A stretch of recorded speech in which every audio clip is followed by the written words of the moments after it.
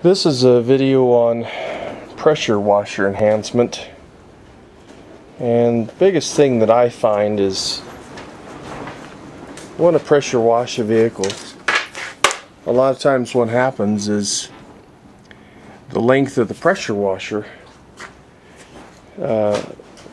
like this unit here, is just so long that getting underneath there is just almost out of the question.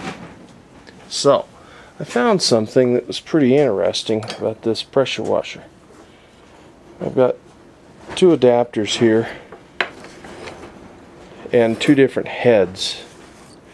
This is a fan type spray. It's adjustable. You can adjust this unit here, and it will open up, and there's a steady stream where you can fan it.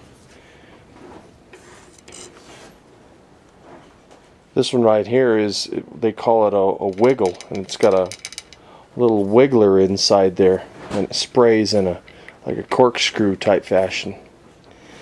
But what I found interesting enough is the end of this connector is similar to this connector here, which goes into this trigger housing. This is the way this came, and then there's a piece here. It fell on the ground, but it snaps right into this.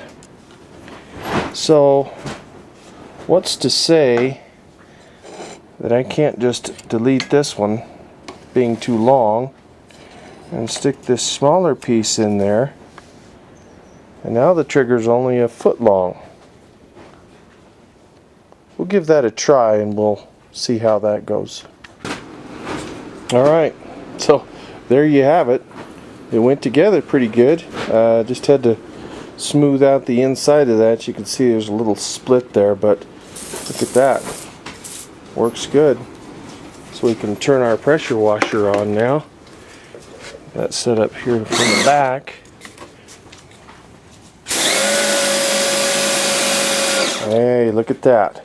Good as new. And it's not 10 feet long. Alright, see you guys.